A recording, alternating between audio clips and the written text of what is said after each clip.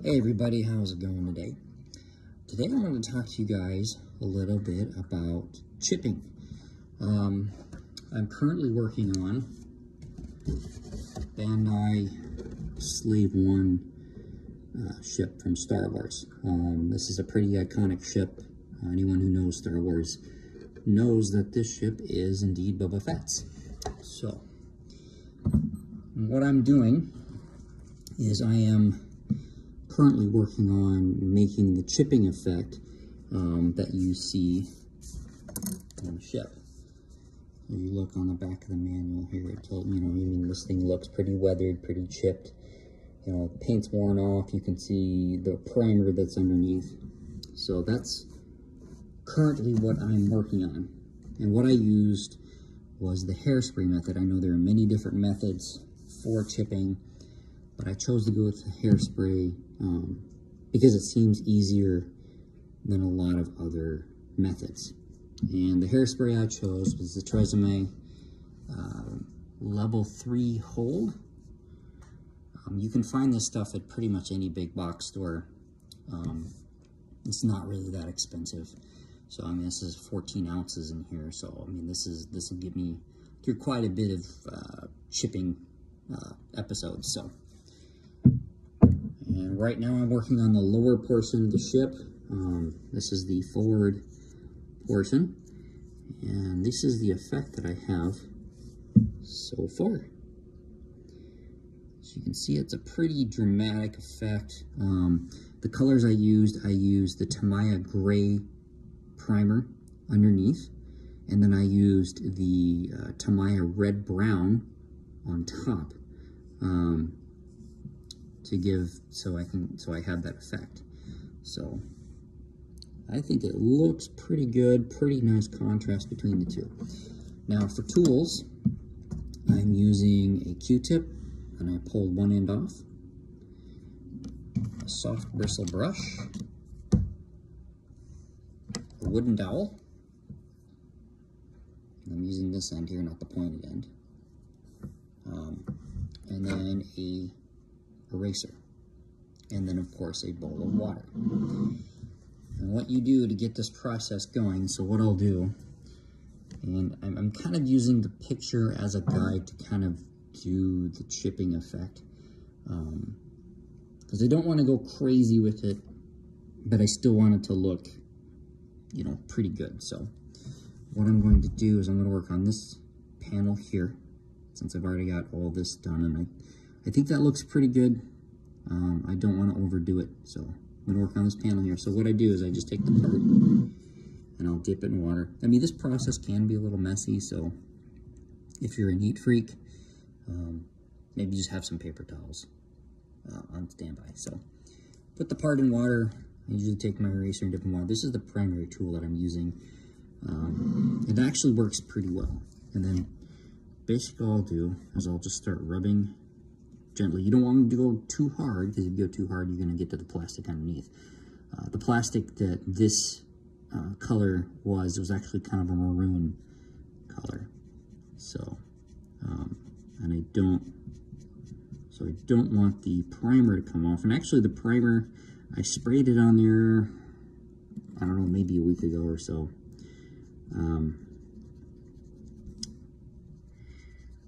But just because of work and other things and holidays and other stuff, it's December, it's, life's been December in 2020, so life's been a little crazy for everyone, I think. But you just got to take your time with this, and eventually you will start seeing a nice weathering effect.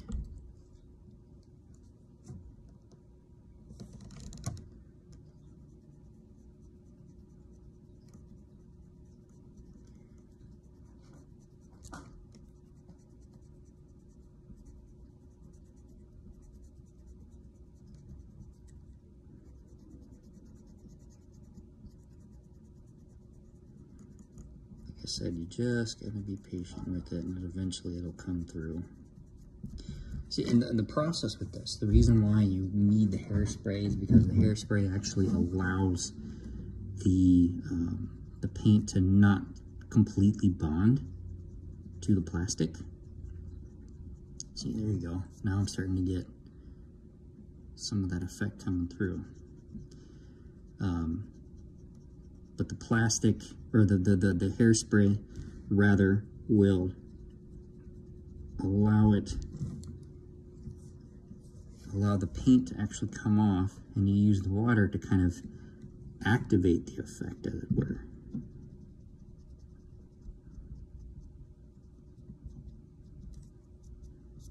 See, and now I'm starting to get a nice chipping effect. And with a hard bristle brush, you could probably get a little bit more control out of it. You know, so if you wanted it maybe a little closer to the panel line, you could get that.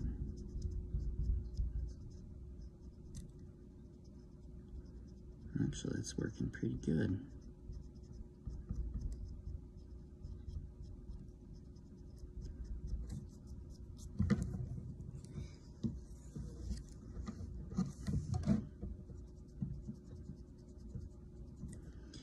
Like anything else in model building, this takes time, it takes patience. This is my first time ever attempting any kind of chipping of this manner. Usually I would just paint on the chipping effect, but this time around I wanted to try something a little different. And so far I'm actually pretty happy with the effect that I'm achieving. Now, I don't know if you guys are like me, but I'm pretty sure that, you know, because like as you get more into something like chipping, weathering, all that kind of stuff, like the first time you do it, you're like, yeah, that looks pretty good. And then you get better at it, and then you look back at like those old models, and you're like, you know, it's not really all that great. Because like I did a B17, or a monogram B17 G a little over a year ago now, and that was my first real attempt into any type of weathering, and I thought it looked pretty good. Man, I look at that thing now and I'm like, maybe not so much. So, and it's not that I did a bad job before, it's just that I didn't do, it's not up to my standards now, if you understand what I mean. So, you know, but sometimes you can be your own worst critic. So, and that's definitely me. I can definitely be my own worst critic. So, and I'm sure probably end up being the case with this thing as I get more and more into the chipping effect. And, you know, maybe once I get myself a nice stiff bristle brush, I'll look at this thing and I'll be like, yeah, it's not all that great. But, you know, I'm learning, you know, like anyone else. I'm just here to learn, here to and enjoy the hobby. See, and I think that's pretty good. I don't want to overdo it and go too crazy with the effect. So, and the interesting thing is that this ship is weathered everywhere. So let me so I'll do it with the soft Q-tip here. Now the different, because basically all I'm doing is I'm just rubbing the paint away, right? Rubbing the top layer off. And different, here's the other part. Different parts or different tools will give you different effects. I've never seen an eraser tip used for weathering, but I figured, you know, I would give it a shot. Why not, right? I figure if I really messed it up, I could just go ahead and start over and, you know, and then, you know, just get all the paint off and redo it.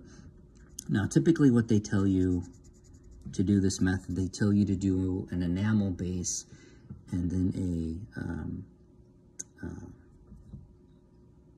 a acrylic overcoat. After, so you do the enamel base, you do the hairspray, and you do the overcoat, which would be an acrylic.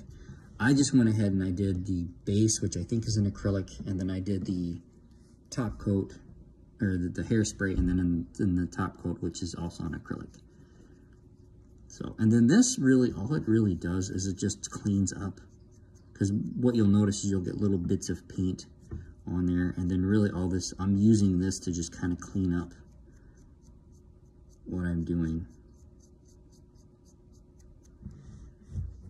And then the wood dowel, which I haven't used this part, so let's try this part. So this part, a bit, yeah, look, oh yeah, give you some nice like scratch effects on there.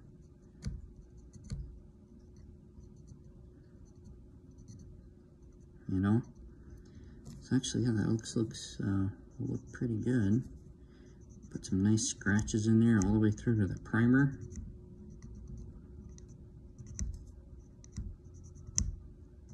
Can use them, move it in a random fashion.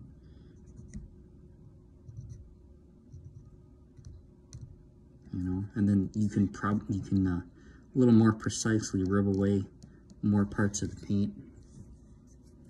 And the back side, you know, you can do more of the same. You can just get some different little scratch marks and just really make that finish look beat up.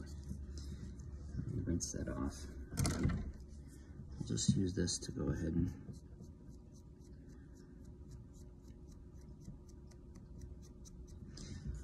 so there you have it.